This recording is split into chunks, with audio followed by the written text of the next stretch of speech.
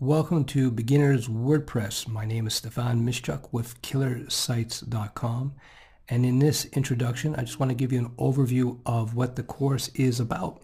So basically, I'm imagining that you know pretty much nothing about WordPress, and my goal is that by the end of the course you'll be comfortable installing, configuring, and using WordPress for your typical website. In the course, we're going to run through the whole process of the installation and the configuration, and you're going to understand all the basic operations of WordPress, including things like how to add new content, making posts, uploading images. You're going to learn about installing plugins, activating, deactivating them, learning about themes, which are the WordPress templates, how to install the themes, how to configure the themes, understanding how the whole theme system works in WordPress. Beyond that, I'm also going to teach you how to manage WordPress in terms of managing comments, spam, what you can do to help eliminate your spam, and a whole bunch of other things as well. Again, by the end of the course, you should be fairly comfortable working with WordPress and using it for your typical website. The course itself runs about 2.5 hours. So let's take a look at a couple of things. First of all, here is a look at the video files that come with this course. Now you start with the Beginner's WordPress install, part 1 and 2. So that teaches you how to install WordPress on your server.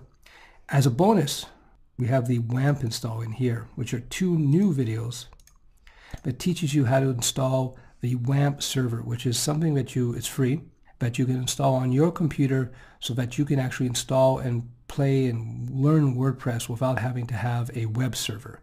This installs the web server and everything that you need on your local machine.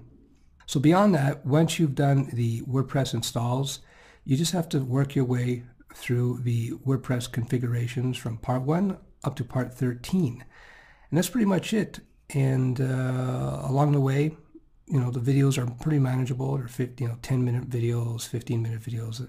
So it's easy to pause, stop them, play them, rewind. So, we jump into one here. And here it is. And we can scrub the WordPress videos. I'm playing this on Windows, but these videos will work on Mac, Windows 7, Windows 8, Windows XP. It doesn't matter.